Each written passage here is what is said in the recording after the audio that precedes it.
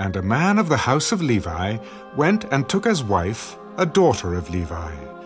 So the woman conceived and bore a son. And when she saw that he was a beautiful child, she hid him 3 months. But when she could no longer hide him, she took an ark of bulrushes for him, daubed it with asphalt and pitch, put the child in it, and laid it in the reeds by the river's bank. And his sister stood afar off to know what would be done to him. Then the daughter of Pharaoh came down to bathe at the river, and her maidens walked along the riverside. And when she saw the ark among the reeds, she sent her maid to get it. And when she opened it, she saw the child, and behold, the baby wept.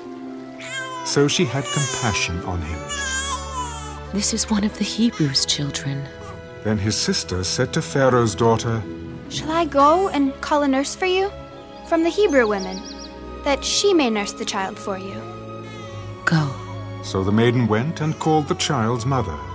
Then Pharaoh's daughter said to her, Take this child away and nurse him for me, and I will give you your wages. So the woman took the child and nursed him. And the child grew, and she brought him to Pharaoh's daughter, and he became her son. So she called his name Moses, saying, Because I drew him out of the water. Now it came to pass in those days, when Moses was grown, that he went out to his brethren and looked at their burdens. And he saw an Egyptian beating a Hebrew, one of his brethren. So he looked this way and that way, and when he saw no one, he killed the Egyptian and hid him in the sand. And when he went out the second day, behold, 2 Hebrew men were fighting. And he said to the one who did the wrong, Why are you striking your companion? Who made you a prince and a judge over us? Do you intend to kill me as you killed the Egyptian? So Moses feared and said, Surely this thing is known. When Pharaoh heard of this matter, he sought to kill Moses. But Moses fled from the face of Pharaoh and dwelt in the land of Midian, and he sat down by a well. Now the priest of Midian had 7 daughters, and they came and drew water, and they filled the troughs to water their father's flock. Then the shepherds came and drove them away.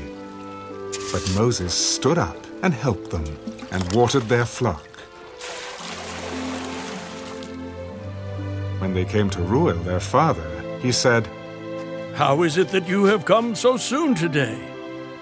An Egyptian delivered us from the hand of the shepherds, and he also drew enough water for us, and watered the flock.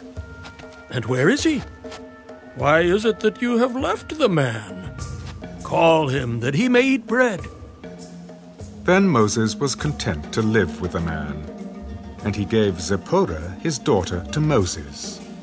And she bore him a son. He called his name Gershom, for he said, I have been a stranger in a foreign land. Now it happened in the process of time that the king of Egypt died. Then the children of Israel groaned because of the bondage, and they cried out. And their cry came up to God because of the bondage. So God heard their groaning, and God remembered his covenant with Abraham, with Isaac, and with Jacob. And God looked upon the children of Israel, and God acknowledged them.